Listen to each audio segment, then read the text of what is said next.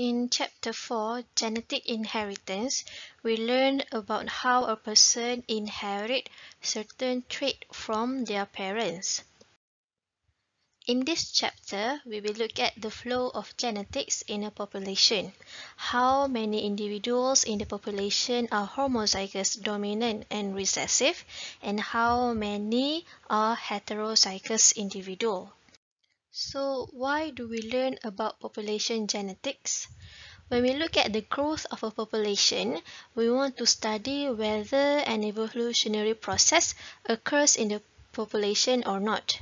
And we can take into consideration about the process of evolution when there are changes in the allele frequencies from one generation to the next generation.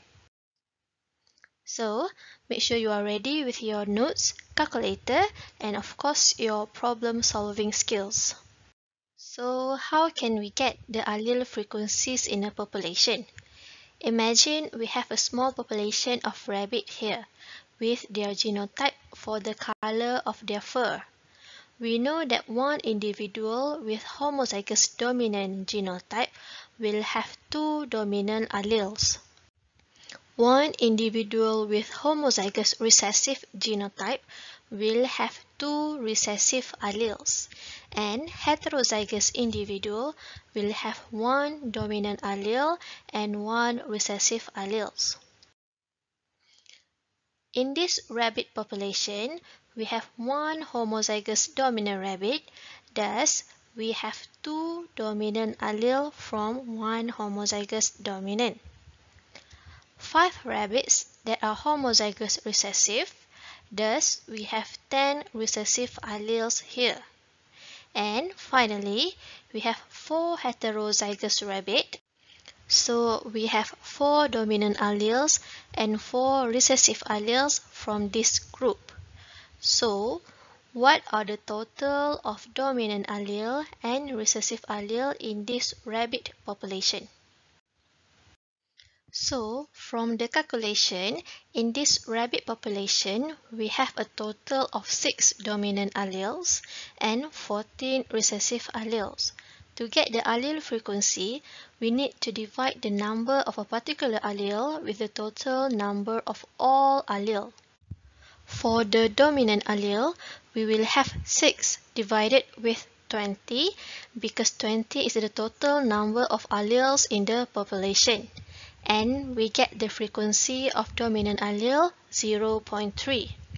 The same for recessive allele, 14 divided with 20 to get 0.7 for the frequency of recessive allele. And you must understand that the allele frequency will always equal to 1. Now let's look at a much bigger population where we have here 80 pea plants, where we look at the gene for the tallness of the plants. So we know that one plant will have 2 alleles. So if in the population we have 80 plants, so we will have a total of 160 alleles in the population for the certain trait. So, if we have 40 plants that are homozygous dominant, so we will have 80 dominant alleles from this group, 10 homozygous recessive, so we will have 20 recessive alleles, and 30 heterozygous, so we will have 30 dominant alleles and 30 recessive alleles from this group. So to get the frequency for each alleles, we use the same formula where we total up the dominant alleles and divide it with the total alleles. So we have 110 divided with 160 alleles, and we get the frequency for dominant allele 0.688. And the same for the recessive allele, where we take the total of recessive allele, that is 50, divided with 160, and we get the frequency for the recessive alleles as 0.313. So now we have a much bigger population, where we have 1,000 cows. In the 1,000 cows, we have 500 cows that are homozygous dominant, 1,000 cows that are heterozygous, and 500 cows that are heterozygous recessive for the color of their skin. So, why don't you try to calculate the dominant allele frequency and also the recessive allele frequency? You can find the answer in the description box below. And always remember that dominant allele plus with recessive allele will always equal to 1. Other than the gene pool method to get the frequency of alleles that we learned just now, we can also use Hardy-Weinberg equation to get the allele frequencies. Hardy and Weinberg has come up with these two equations to get the frequency of alleles and genotype frequency. So, if we are able to use this frequency, it will be much easier to get the frequencies of the alleles. But there are certain rules that we need to follow to be able to use Hardy-Weinberg equation.